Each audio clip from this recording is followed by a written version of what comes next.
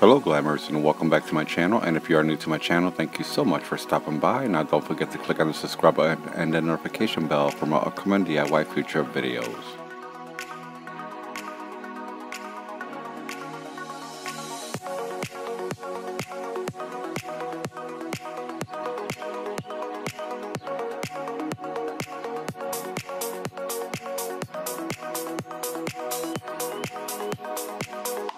For this DIY, I'll be creating a floral vase side table. If you would like to find out what I created, just continue watching.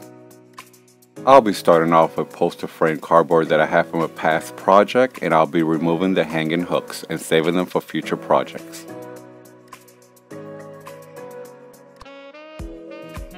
And don't forget to follow me on my social media platforms linked below. I cut it into an oval shape off camera to have precise cuts, and here's the size chart. And I cut 4.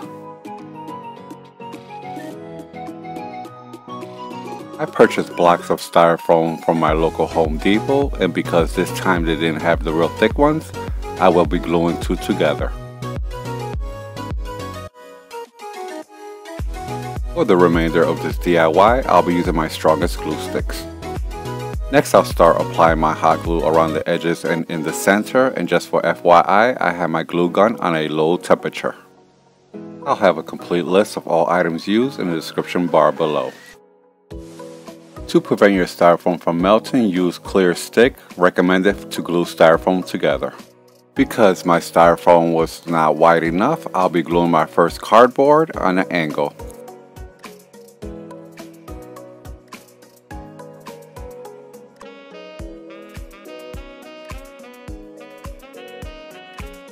I'll be using my knife styrofoam cutter to cut around the edges, and the tip does get very hot, so please be very careful. I'll be cutting the styrofoam following the outline of my cardboard cutout.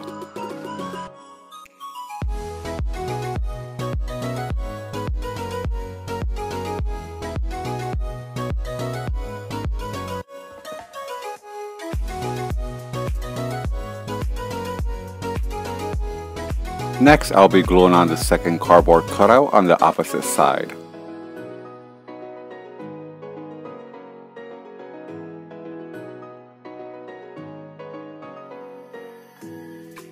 And for all DIY requests, follow me on Instagram. Off camera, I repeated all the same steps and I made a second one. And here I'll be gluing both pieces together so I'll have a stronger and thicker foundation. Because these are very thick bases, I added weight on top until it completely dries. Before I apply my metallic silver spray paint, I like to brush on 2 coats of white acrylic paint, but this type of brand I do not recommend because it has too much oil for cardboard, and I feel like 2 coats was not enough. Once it was dry, I took it to a well-ventilated area and applied 2 coats of metallic silver.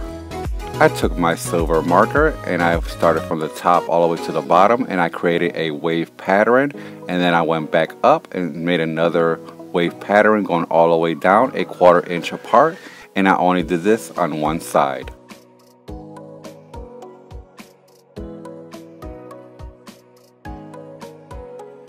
And it looks like I have a wavy road. I'll be using clear and blue crushed glass, and I'll be applying the clear on one side and the blue on the opposite side. To hold my crushed glass, I'll be applying a generous amount of clear glue, and you guys have seen me use this same technique many a times on my other DIY videos, which I'll have linked below. And with my experience, you can use Mod Podge, but the clear school glue dries quicker and stronger.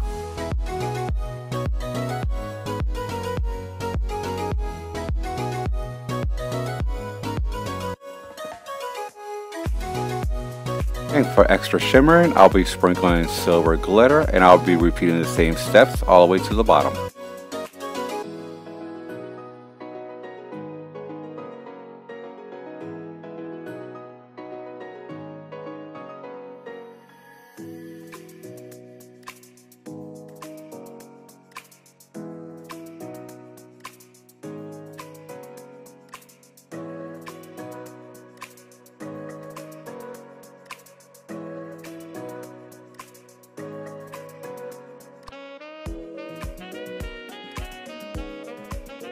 To hold my blue crushed glass, I'll be using blue school glue, and this school glue already comes with glitter inside, and I use my school glue according to the crushed glass color I use.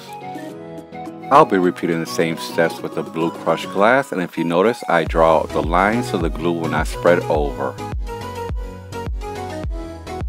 Here you can see the glitter on my brush.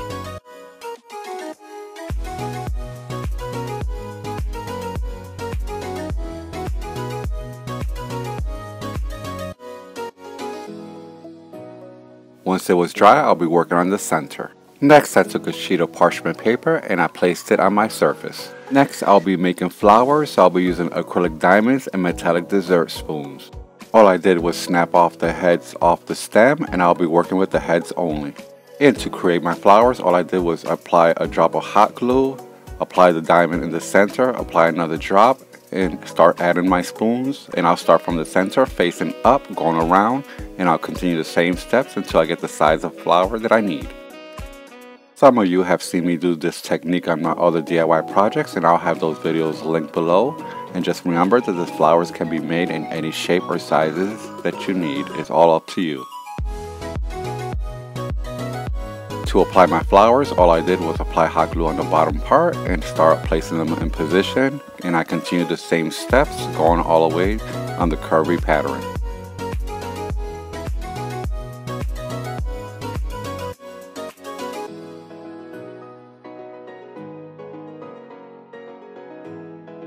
Next, I took measurements of the sides and cut 2 poster board strips, and then I covered them with mirror reflection paper.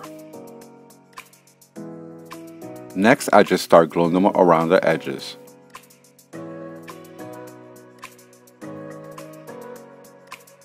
Next, I'll be working with 2 metallic punch bowls and a round foam board that I previously cut, and I'll start off with the bottom base, and all I did was glue the foam board and the inner part of the punch bowl.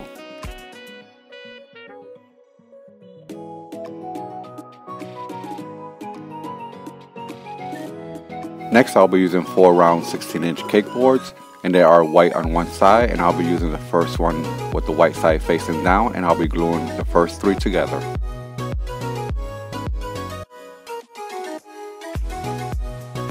On the 4th board, I covered it with mirror reflection paper, and then I glued it on, and once it was glued on, I also covered the edges with mirror reflection paper as well.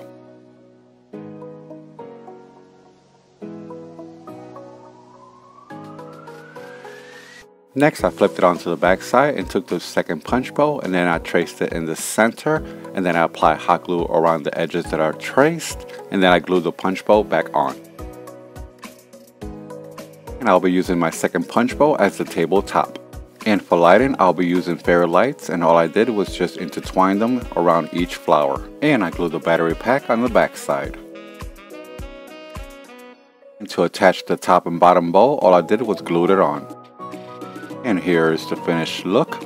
I really do love the way this table turned out, and I love working with crushed glass because it makes everything look beautiful and stunning.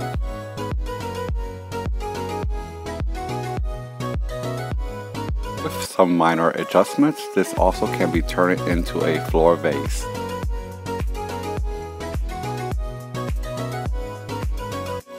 And let's not forget the beautiful shimmering and lighting that will bring into that special room in your home.